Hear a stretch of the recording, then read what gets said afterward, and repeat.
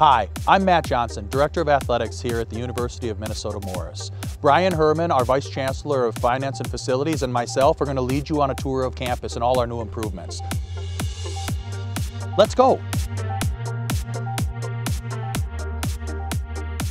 Here you have the Humanities building, so we're very excited about the renovation that we've been able to accomplish on this building.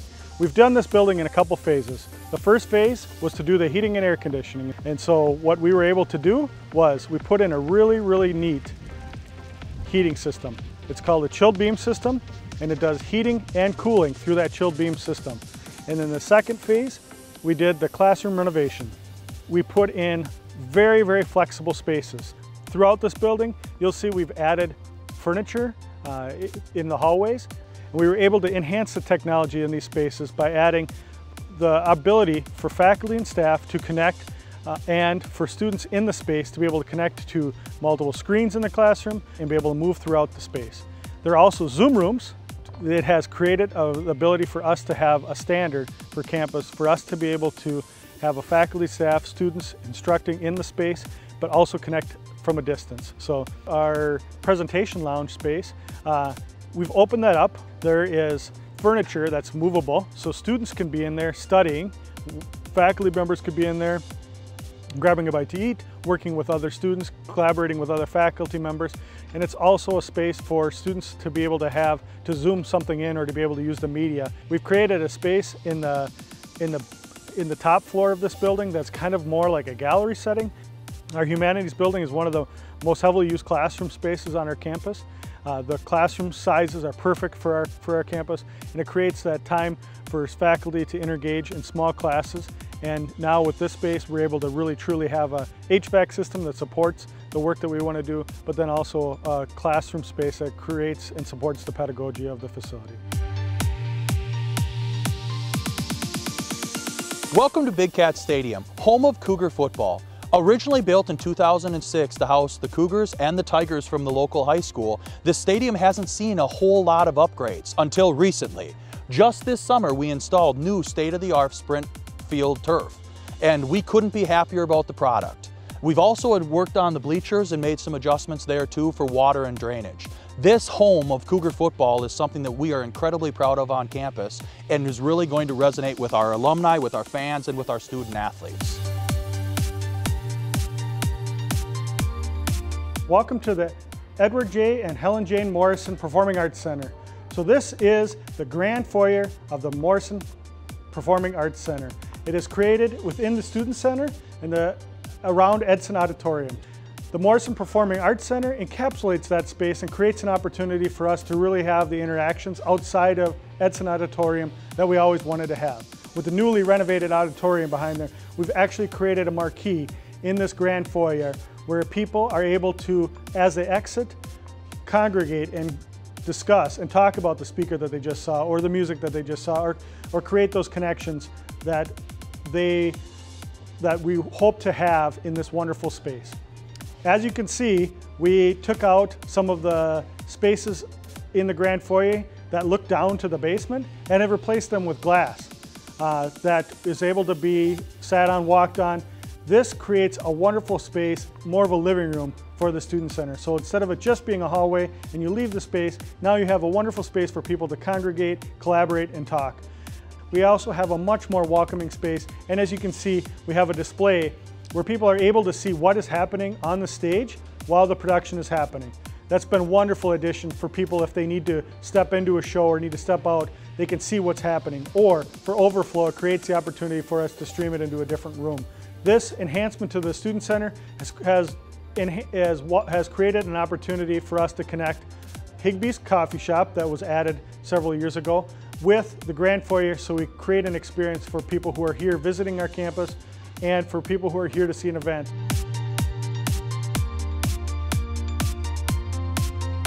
Welcome to the Dakota Deck.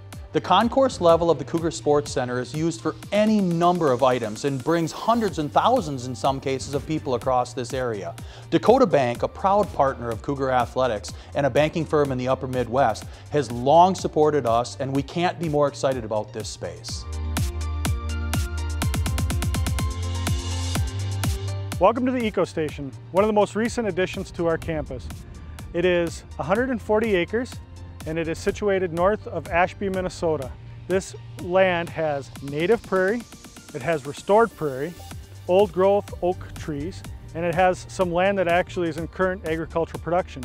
So it's a perfect research space to be able for our faculty, staff, students to learn about how land, water, animals, insects, and plants all come together in this unique ecosystem and this place at the Eco Station. We've had students every summer working on projects there, involved in from earthworms to prairie grass collection to documenting the trees and documenting the water. We have lots of plans for this future facility. We hope to grow and put some infrastructure there for us to be able to have a place for students and staff who are there working to be able to collect samples and to do some instruction. We've had students who've been working on projects there, and it really truly has set their direction in where they want to take their career after they've had an opportunity to work on projects there. Welcome to the enhanced entrance outside the Regional Fitness Center and the Cougar Sports Center. As many of us know, the PE Center existed for many years, but as we look to rebrand Cougar Athletics, part of it was renaming this very important building. The Cougar Sports Center was renamed in the fall of 2018, and the branding and the signage followed last year. The signage was a great collaborative effort, but the vast majority of it came on funding from our corporate sponsorship with Coca-Cola. It brings an awesome entrance into the Regional Fitness Center and also Cougar Athletics. We couldn't be more excited about this. On this stop, we're going to get a chance to see the Blakely remodel. This project was done in a couple phases. So the first phase was to add an elevator to this building. So this building is now 100% accessible on every floor. You're able to get in the elevator on the bottom level and on this main level off of the street side. The other major enhancement to this building is we've created a very unique and wonderful space for our education department. This has allowed us to be able to enhance that space and to create the facilities that matches the quality of education that our education department is providing. There are 3 classrooms in the basement and a curriculum study space. The 40-person classroom that was created in here creates a space for faculty to truly move around and have discussions with students, but also for students who are entering the program, either our secondary education program or elementary education program, to be able to take some of their intro level classes and to be able to create that opportunity for them to engage with our faculty members. The conference room space is an opportunity for students to collaborate in some of those small group discussions and small presentations that faculty have with students as they come back from practicum experiences or student teaching.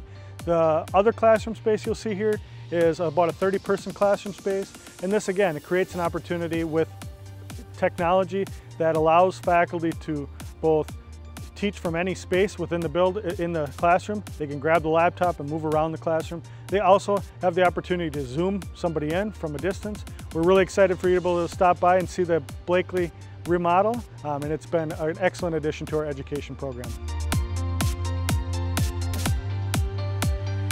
The newest enhancement for Cougar Athletics is right here, our new varsity softball fields. We're in progress, as you can tell, of constructing 2 new diamonds, a new press box with bathrooms, and a concession stand.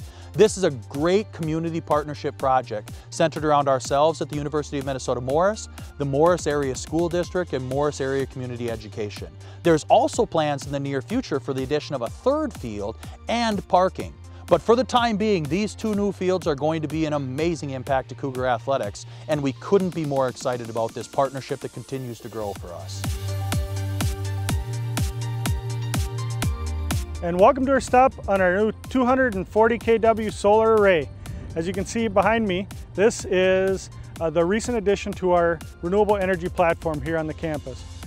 The partnership between Otter Tail Power and the University of Minnesota Morris created this opportunity for the 240 kW solar array that has been mounted extra high so that we can provide shade for cattle to graze underneath here. The addition of this solar array in combination with our already existing assets has created the opportunity for us to be carbon neutral on the electricity side. This demonstration platform builds on that experience that we've had as a campus over the last 10 years as we've been working towards carbon neutrality.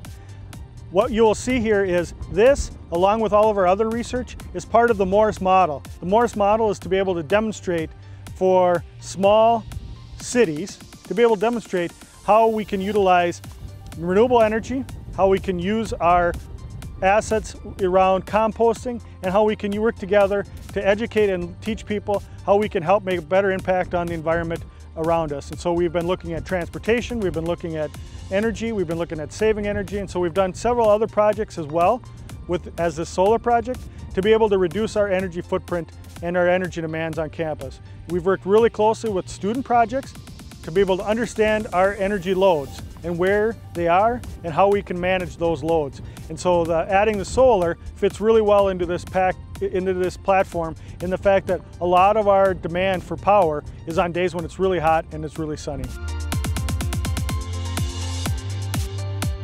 Welcome to the stop on our tour for you to be able to get a chance to see this wonderful sculpture that was created by Dwayne Goodwin, who's an artist, a Minnesota artist. He carved this on campus. So the sculpture is called Grandmother Water Woman, and it is in the likeness of his grandmother. And he talked about how important this space was and how important that this opportunity to create a sculpture to demonstrate the history of this place and to be able to demonstrate how important this campus was to that history. This project was a gift from Punky and Mary Hepner, and in this collaboration and in the construction of this sculpture, Dewey describes this project as the opportunity to show the impact that the boarding school era had on families. And so you can see from this sculpture, there's one student who's looking forward and one student who's looking backwards. So the boy on the right has a traditional boarding school uniform, and the girl on the right is looking back and is, as you can see, holding on to her grandmother. This is a very, very powerful sculpture, and it was a wonderful opportunity for us to get our students and faculty and staff and community members to learn and to talk and to meet with the sculptor as he was doing this on campus in person. We were able to also create a video cam for students and faculty, staff, visitors, everybody across the world to be able to watch as it was constructed. And so this was an amazing opportunity and project, and we are ever so grateful to the Hepners for their contributions and to Dewey for his vision and his creation of this very powerful sculpture.